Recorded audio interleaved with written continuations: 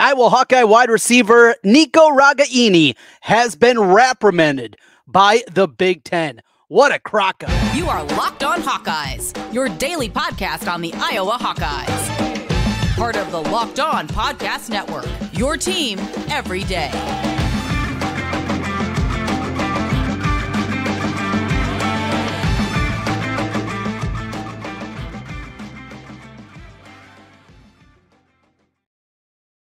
Welcome in. I'm Trent Condon, and this is the Locked On Hawkeyes podcast.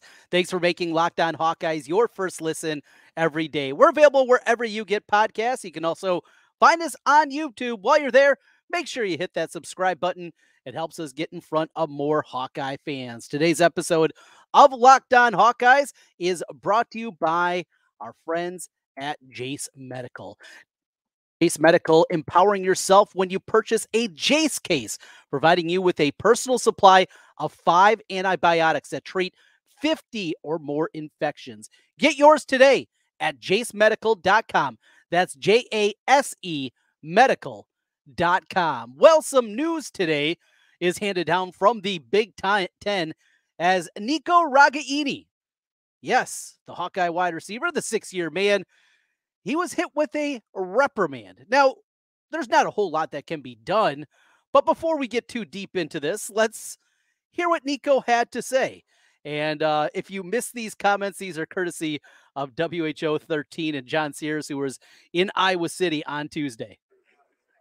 Yeah, I mean, I feel like, what's the NCAA or Big Ten going to find me if I say that's a horse call or what? Yeah, I don't know. I probably shouldn't have talked to F-bomb in there, but God, oh, Jesus.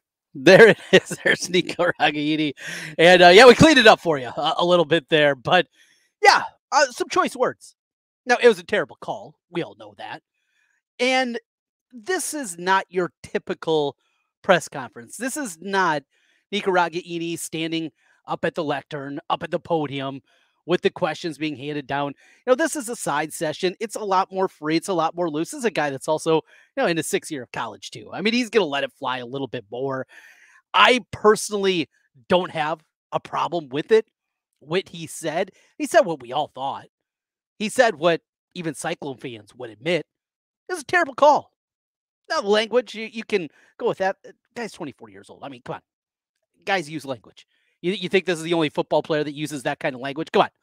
We know better than that as well. So let's not sit up here on Mount Pius looking down at everybody below you because the guy used some choice language here. So here's what we get from the NCAA, or excuse me, from the Big Ten. And it just cracks me up that this is what we get from the Big Ten after this comes down. A public reprimand. Nico thought it was going to be coming his way. From the Big Ten Conference announced today, Iowa football student athlete Nico Ragaini has been issued a public reprimand for violating the Big Ten sportsmanship policy following his comments regarding officiating in reference to the September 9th game against Iowa State. Big Ten Conference Agreement 10.01 states in part, the Big Ten Conference expects all contests involving a member institution to be conducted without compromise to any fundamental element of sportsmanship. Such fundamental elements include integrity of competition, civility towards all, respect, particular towards opponents and officials, unquote. Wank, wank, bleh. Oh, come on. I mean, it just sanctimonious looking down at everybody. It shouldn't come as a surprise. Now, the best part about this, though, is the response to the response. And the response back and the clap back from Nico Ragaini. And this was not in a statement that he put out on his own. This comes from the University of Iowa and Matt Weitzel, Big Whites, the SID. This is what Nico said in response. It's great. I want to apologize for my public criticism of Saturday's officiating. I am a competitive person and player. My comments reflected my passion for the game, and I apologize for my choice of language. Yeah. Exactly. The last part's the best. I apologize for my choice of language. I don't apologize for what I said. It's my choice of language. Because he's dead right. Now, this is a lighter note. We're having fun with it. Nothing's going to come of it. There's no fines. We're not talking professionals here. He was having fun. It was a quote. We get a day's story out of it, and we move on, right? That's just what happens. We go to another story, though, that isn't heartwarming, and that is the end of the career at the University of Iowa on the football field for Noah Shannon. We know, and we talked about it throughout the whole summer, the gambling investigation. And Noah Shannon, as we found out before Big Ten football media days, he was one of the players involved. And for a young man to see his collegiate career come to a close for making a bet on an Iowa sporting event, not his own team. That's not what this was. Making a bet on the women's basketball team and their run to the Final Four and the national championship game. Making a bet on that. And for his career to come to a close, the crime does not fit the punishment here, or the punishment doesn't fit the crime. It's just dead wrong. Now, we shouldn't be surprised by this. We shouldn't be surprised because the NCAA is an awful organization and has been for a long time. Remember also the NCAA, they don't have a whole lot to do. Look, NIL has completely changed things. You have coaches out there outright lying to their faces, and nothing ultimately is done. And Jim Harbaugh was going to coach and then decided to backturn, and Michigan actually told him, no, you are going to be sitting out games this year. You have an organization that has guys committing crimes. This was not a crime. Noah Shannon did not commit a crime. It was an NCAA violation. He didn't have a girlfriend on the team. He didn't have inside information. But the hope was, as you look at this, you look at the amount of money that was spent, that was made on the bet, and you understand. But that's not the case. And Kirk Ferentz last night on the coach's show on the radio, Kirk Ferentz in the press conference on Tuesday when he delivered the news that the career was over for Noah Shannon, you could tell how disappointed he was. But it's a committee. It's a faceless organization. You don't know who ultimately made the decision. It's 3 people that decide the fate. 3 people scattered across the country, and you don't know who makes that decision. That's what it comes down to. The NCAA got it wrong, but we shouldn't be surprised. And they had an opportunity here to make an example of Noah Shannon, and we knew that was going to happen. Look, I get betting on your own team, ultimate no-no. Betting on, if you're a college football player, college football, absolutely no-no. I get that. You got guys you went to high school with, guys that you camped with, guys that you just know because of competing against them. That's when you get into a little bit dicier situation when you're talking about that. Look, the Iowa women's basketball team, they didn't even come back from Seattle. They went straight from Seattle to Dallas. And he didn't bet against him. He got caught up in the hype. And his career's over. We shouldn't be surprised by it. He knew the rules. And that's the part of it that I can't go down the road of that he was completely screwed up. I had a feeling this was going to be the ultimate end game. Disappointing, absolutely. And disappointing for a great kid. A great young man. He has said all the right things. And he did all the right things except make a mistake. He bet on women's basketball. And that is enough for his career to be over in a Hawkeye uniform. We got a busy show here today. A lot more coming, including our Hawkeye mailbag. We will bounce around here. Tons of comments over on YouTube.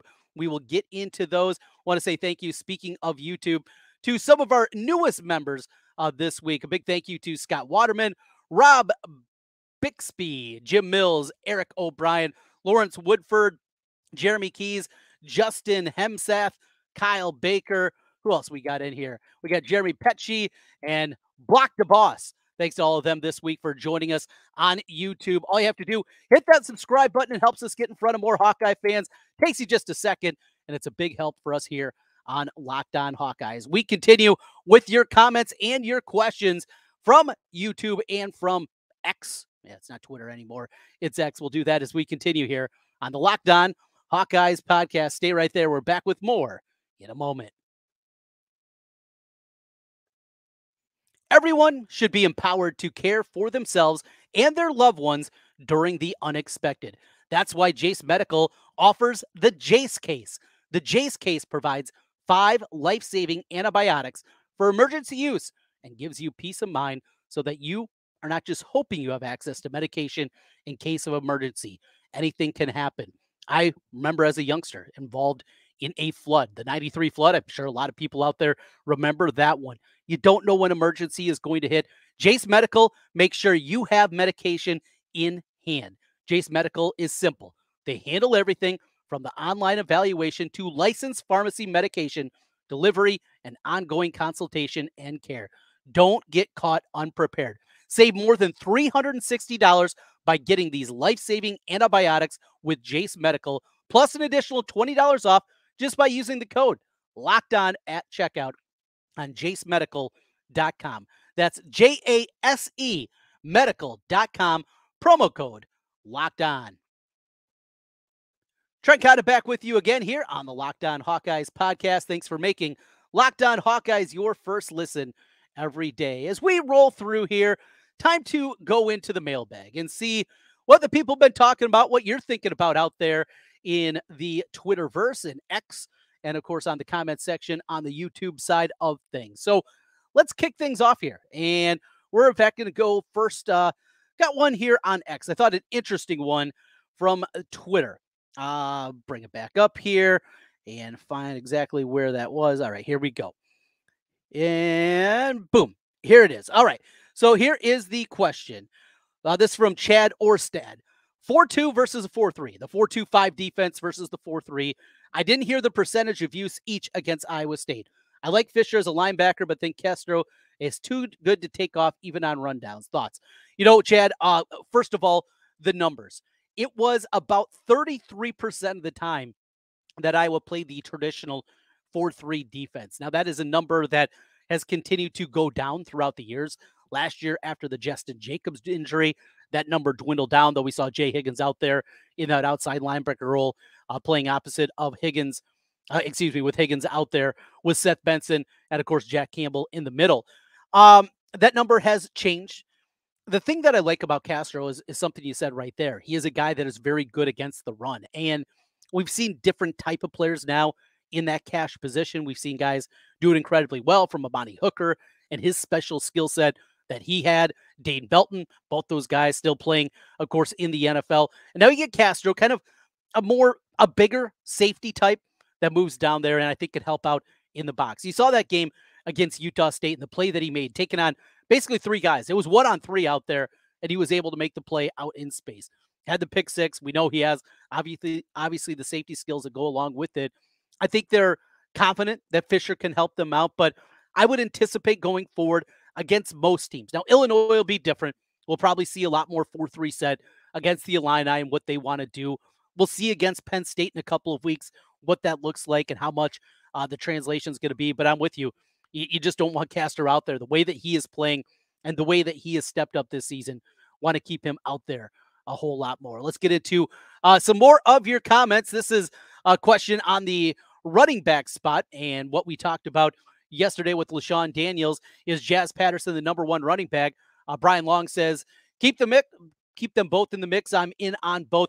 I completely agree with you. And, you know, when we talked about that running back spot yesterday on the show with LaShawn, that's something that I think we all know. You got to have multiple running backs. You can't just anymore in today's environment go with one running back. Jazz Patterson showed some juice. And I do wonder this.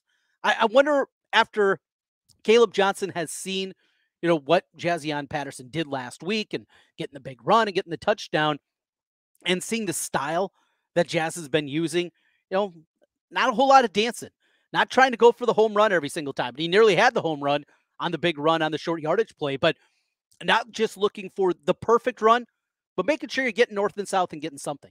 And something maybe we'll see from Caleb Johnson going forward, maybe a little bit too much dancing. This going back a couple of days when Jase was by trying to defend Brian Ferentz, and a lot of comments at Jase, and I love it. Hey, rip on Jase as much as what? Don't rip on me as much, all right? I'm a nice guy. Jase, rip on him all you want. This is from Colton Boyer. This Jase can't be serious. Scripted offense is decent. Playing calling range has been simple. Taking shots on third and short is the most ridiculous. Well, I got to step back there, Colton. 3rd and 1, one of the best plays of the game is they got behind Bo Freyler, and it was a Lachey big play. So you can't just run the football every single time on short downs. And certainly can't do it when you can't quarterback sneak.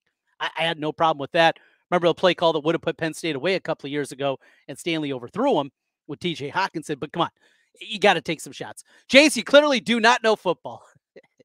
Like that. And can't be watching the same Iowa team and coaching that I am. Here's another one. This is from Ted Boogans. Blame the wide receivers is laughable. Charlie Jones literally couldn't see the field receiver at Iowa. When he did, he was unopened as anyone. The transfers lighted up. The fault is clearly on routes and play calling. I'm right there with you, Ted. That is something that has been a huge bugaboo for this program in general. Going back to really the Greg Davis era and trying to marry what he wanted to do, his philosophy with the zone blocking scheme. It just never married perfectly. They had a successful season, of course, 2015, and the numbers for Greg Davis are a whole lot better than what we see now in the 8 years of Brian Ferentz. There's no doubt about that. But there's something about the passing tree, the routes that they run. I mentioned this a week or two ago. Remember the days when we see Marvin McNutt and those crossing routes? When's the last time we've seen a deep in from an Iowa receiver and the ball actually delivered? It's the scheme. That's what I keep going back to with Brian Ferentz. Does he make a good play call every once in a while? Absolutely. The play call against Penn State a couple of years ago where Ragaini gets the touchdown. Yeah, no doubt about it. He can make a good play call. The stop and go route that they had to Seth Anderson nearly went for 90 yards. Nearly, but that's one. The scripted plays work. I joked on Twitter over the weekend, why don't you just script all 50 plays instead of just 15 to begin the ball game? It'd be a whole lot better. All right, we got to get a little swig here. You can tell. Battle a little bit of a cold. Hate that. Here's another one. This from Greg Johnston. Brian Ferentz can only work with the talent he has. Recruiting and position coaches have to bear the brunt of the offensive woes. With you in terms of talent. I believe the talent is there. I believe this is as talented 1 through 4 of a wide receiver group that Iowa's had a long time. Of course, they have the highest regarded guy coming out of high school ever for a wide receiver at Iowa since Willie Guy in Caleb Brown. They have a very solid 6-year senior in Nico Ragaini. I mean, we know he can make plays. He's shown that ability in the Big Ten for 5 years now. You have a guy like that. Seth Anderson, he looks to be a good player. Deontay Vines, I think he's been a bit of a disappointment. But again, I don't know if it's a talent issue. I think the talent is there for, certainly this team should be better, 125th in the country in total offense. This one comes from Burger825. Jase's take on Brian Ferentz is cringeworthy. Brian's offenses are so bad, they become a national punchline. Improvement isn't the measuring stick here. It's competency. That's what I keep going back to. These metrics were not very difficult. And we can argue the 25 points per game until we're blue in the face, and I'm sure we will throughout the course of the season. Talking about some other teams and what they can do, I keep coming back to the scheme. And if they go out this week and score 42 points against Western Michigan, both sides of it. If Iowa goes out and they just win it 24-3, or if they win it 42-7. Either side, let's not be beating our chest about this, all right? It's about winning games. That's the bottom line. And if Brian does enough to get this offense in a position where they have a double-digit win season, then win the division, and give themselves a realistic chance in the Big Ten championship game, we can have a different conversation. But if they go out to Penn State and they lose that one 17-3, and they're non-competitive against a good team, and they lose on the road to Wisconsin, and it's a good, solid 9-3 year, but the offense is the reason they have those 3 losses, absolutely. That's where we get there. Paul Hoffer, thank goodness for an awesome top 5 defense. Paul, here's the thing.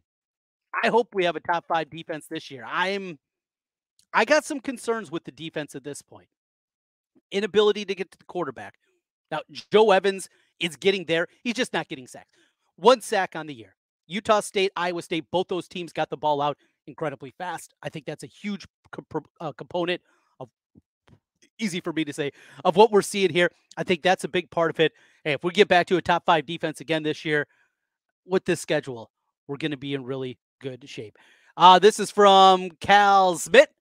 Every OC is to blame for their team's offensive failures. Fair enough on that one. 36 teams. This is from Rick. Currently on pace for less than 25 points per game for Big Ten schools, Utah, Iowa State, Baylor. Ohio State's a little above 29. We'll see. We'll see how this one plays out. Ryan, does a bear poop in the woods? With the question, is Brian Ferentz to blame for the offensive struggles? Yes, right there with you. Alan Parker, just for fun, watch the 85 Iowa State game, the 57-3 drubbing. Boy, one of those would be fun. Chuck Long, Ronnie Harmon, an offensive line that blocked. Boy, that sounds good. All with small round helmets and huge oversized shoulder pads. Those were the days. Yes, they were, Alan. Yes, they were. This is from Charles. Why did Kirk Ferentz let the offense go terrible the last 3 years? No reason for offense to go so bad. If KF is such a good coach, the big reason offense is so bad is when his friend did not have the job, got fired from Miami. Oh boy, who's he talking about? The old Philbin? Is that who he talking about there? I'm not exactly sure. Well, he didn't let it go terrible. It just was terrible. I mean, it's nothing changed philosophically where Kirk the last 3 years decided, you know what I'm going to do? I'm really going to trick these guys.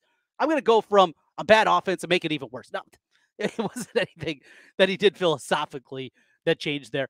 The biggest reason for this, and we've talked about this a ton, is the attrition on the offensive line. Look, Brian's not a good play caller. I think we can see that. We have enough evidence, obviously, to see that. But certainly the last 2 years before this last season, it has been the recruiting misses, both in terms of guys that didn't pan out and guys that left the program, either a couple because of injury. I mean, that hurt incredibly bad. They had to play a lot of young guys the last couple of years. These woes that we're talking about, definitely a piece of that. Brian Ferentz is a D2 assistant coach. This is from Kevin, and his father is an 8-5 coach all time. Yeah. 200 wins in his career, Hall of Famer. Pretty good. Now, I hear this a lot, is people wanting more. And for the younger people out there, hey, I was in your boat at one time too. Late high school into college. I was ready for the Dr. Tom era in basketball to be over. I was ready for it. I was ready for something different. Iowa had got to a plateau and just couldn't get past it. And until his final game, or his final win as a Hawkeye head coach, and that was in the round of 32 in the win against Arkansas, it had been a decade since he made the Sweet 16. I was ready for the next level. And that's what we were promised by Steve Alford. And he delivered that promise. But we don't know, is that a level up or a level down? With a bad coaching hire, Iowa easily is going to step down. I know we get bored with the 8-4 season, right? Beat who you should, maybe pull an upset. You probably get upset by somebody you feel like you should beat, and there you are at your 8-4. But you know who would kill for that? Nebraska, Illinois, Northwestern, Purdue, Michigan State. And we can play this game for a long, long time. There are a lot of teams that would kill for what we have. Maybe that's age. I get it. But there's no guarantee. There's no guarantee that the next head coach is going to make this thing better, that it's going to take it a level up. And even in your down years, when you're 8-4, 7-5, those are your bad years. It's pretty dang good. Brian Phillips, the routes the wide receiver run are bad. Yeah, we talked about that. Absolutely there with you. How many times do you see receivers close to each other, which brings another defender when the pass is thrown? No slants to Caleb Brown, never gets a reverse or a toss. He was a running back in high school. Great point there, Brian. We've talked about that. Brian Ferentz play designs are not good. I couldn't have said it better. One thing you can't ignore is stats, and the Iowa offense is still bad. David, I still hate to see a handoff up the middle on first down. I guess it's better than an incompletion, though sometimes they do go backwards. Justin, Kirk had listed prior to fall camp that Labus was second string. Yeah, I should have called Jase out on that. Yeah, Labus was second string going back to back in July when the Big Ten Football Media Day, and we got that first depth chart of the year. He was in front of Deacon Hill. So, yeah, I think Labus, we talked about it, sounds like sports hernia was the injury he had. He was out for a really long time, basically all of July and most of August he was out before he got back. It will be interesting. You know, if we do see Labus now, if he is completely healthy, if he regains that number 2 spot, if they're going to go with Hill, I'm a Labus guy of the two. I just see Deacon Hill sloppy. I don't see it. I know he's got a strong arm. I know some people are enamored with strong arm. I want a guy that can do more than just throw it, 100 miles an hour. And I think Labus got certainly more to his game than what we have with Hill. A couple more here as we go through our mailbag on the Locked On Hawkeyes podcast. We'll do that as we continue here in a moment. Locked On Hawkeyes, glad to be with you here today as we're talking some Hawks. Today's episode is brought to you by Gametime and the Gametime app. Buying tickets to your favorite event shouldn't be stressful. Gametime is the fast and easy way to buy tickets for all the sports, music, comedy, and theater near you. With killer deals on last-minute tickets and their best price guarantee, you can stop stressing over tickets and start getting hyped up for the fun that you'll have. Years ago, I went down to a game in Alabama. My now wife, girlfriend at the time, it was our first football trip out of Iowa. She had an Alabama connection, wanted to go down there. All right, we'll make it happen. I don't need tickets. I'll be able to get it. No problem, right? That was not the case. Last-minute tickets. And if you're somebody like me that likes to wait until the last minute, Gametime is just the place for last-minute deals. Forget the planning months in advance. Gametime has deals right up until the day of the event and exclusive flash deals on tickets for everything: football, basketball, baseball, concerts, comedy, theater, and a whole lot more. Plus, I love this. The Gametime guarantee means you'll always get the best price. If you find tickets in the same section or roll for less, Gametime will credit you 110% of the difference. Snag the tickets without the stress with Gametime. Download the Gametime app, create an account, and use code LOCKEDONCollege. You can get $20 off your first purchase. Terms apply. Again, create an account and redeem code LOCKEDONCollege for $20 off. Download Gametime today. Last minute tickets, lowest price guaranteed.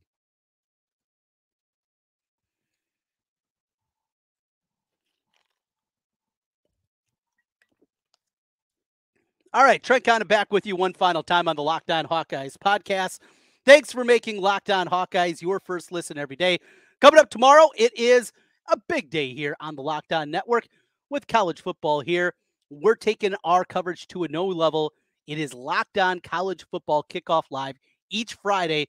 Locked On, we're going to go live from 10 to noon Central Time on every one of our college YouTube channels. College Football Kickoff Live, going to cover everything going on. Playoff implications, rivalry games. Not a whole lot going on there this week in college football. And we're going to go in depth like only we can here on Locked On, including insight and analysis from our stable of Locked On College hosts covering their team every day. Find Locked On College Football Kickoff Live every Friday from 10 to noon on any Locked On College YouTube channel. You won't want to miss it. Final comments here on a mailbag edition of the Locked On Hawkeyes comment podcast. Told you I'm struggling a little bit here today. Here is one from Hair Trigger 8317. I will say this. There's times where the offense looks real close to clicking, in the past game at least. I still don't know what's going on with the running game, but Western Michigan should be a good game to tune things up. That's where I am too, Hair Trigger. I know we want it better. But we all want to see this thing better. And it's frustrating, and it can be maddening at times, and it just feels like they're so dang close to really getting it done, right? I think it's there. And it's not that they're going to go out against Penn State and win it 35-31. No, that's not what it is. That even going up to Madison, they're going to win that game 30-17. No. But it does feel like we're close. Will Brian Ferentz get the blame? This one comes from Lee. If the offense doesn't improve. Absolutely.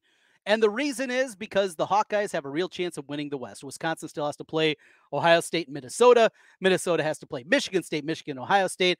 Iowa has to take care of business, but it's not like they wouldn't be getting help from Wisconsin and Minnesota right there. I mean, I would love to see if FanDuel could give us an updated number of what the division odds would be right now in the Big Ten West. Conference games really haven't happened. We haven't seen a ton. Of course, we'll get one this week with Penn State and Illinois. We got to see Indiana, Ohio State back in week number 1.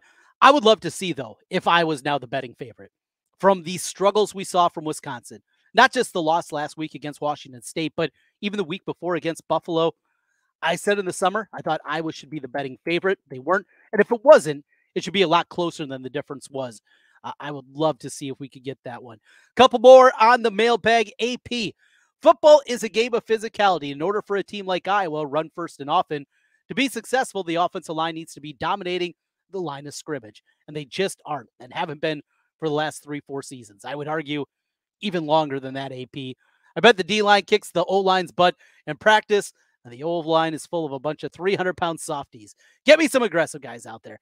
AP, I don't think you're wrong. I'm sure the defensive line dominates the offensive line. We've seen it in the few practices that we get to see. It happens every single time. Good stuff.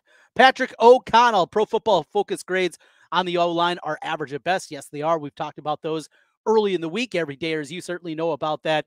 Love to take a look at those numbers every week and see if they're matching up with what we're seeing with our eyeballs. Cade makes up for a lot in the passing game.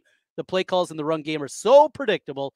90% of the time, the teams are just teeing off on the running back. Right there with you. The predictability at times of the running game. And they went away from Tennessee last week with the counter plays, what they were able to do. We saw some good things there. Let's hope that that is a step in the right direction. The thing that I love from you there, Patrick, is Cade making up for the passing game. I don't think it can be overstated how important what we're seeing right now with Cade McNamara. He is light years better than anything that Iowa's had, certainly the last 3 seasons. Just a completely different one. Now, here's somebody that disagrees. This is Skyler. He says, I know Cade's behind a crap offensive line and injured, but still, he's only slightly better than Petrie, if you ask me. Skyler, I don't know what you're watching. I mean, it's night and day. You know, that play that we talked about with Jazzy Patterson, knocking 2 guys away and deflecting them as they're bringing a blitz from the outside. And Cade McNamara was able to backpedal and deliver a strike. I believe it's to Eric All for a first down. Spencer Petras falls over. Spencer Petras doesn't even deliver that pass. Certainly, I tell you this. Go back and watch the first 2 games last year. Go back and find the BTN 60. And you can watch the thing in about 40 minutes. In the South Dakota State and the Iowa State game from a year ago. And watch Spencer Petras in those games. And if you believe that Cade McNamara is not an upgrade, we're watching a different sport. Let's end it there. We'll be back with you tomorrow, getting you one final look and our final look at Western Michigan, the final tune-up before Big Ten play begins with the road trip out to Penn State. As always, thanks for making Locked On Hawkeyes your first listen every single day. And Akolu, of course, want to say, if you're out and about looking for the game, SiriusXM has you covered. It'll be a 2:40 kickoff where you can catch the game and you can catch the hometown broadcast with our guy Gary Dolphin up in the booth on the call. Just search on the SiriusXM app, SXM, search Hawkeyes, and it will pop up, and you will find that broadcast. A big thank you to them. A big thank you to you for being with us as always. Again, hit that subscribe button on YouTube. Helps us out immensely. We'll talk to you again tomorrow. Go Hawks.